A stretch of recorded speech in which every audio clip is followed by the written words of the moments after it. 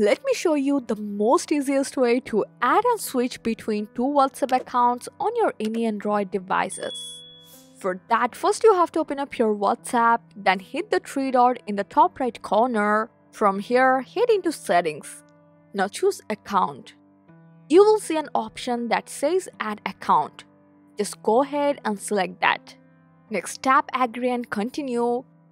Type in the phone number you wanna add. And if it looks good, hit yes to confirm. Once you get the verification code, enter it. Now if you have got an old backup, you can restore your messages or just keep it if you don't want to. Then type in your name and you are good to go. Your second WhatsApp account is now set up. And now to switch between your accounts, just tap those three dots again. This time select switch accounts and choose the one you want.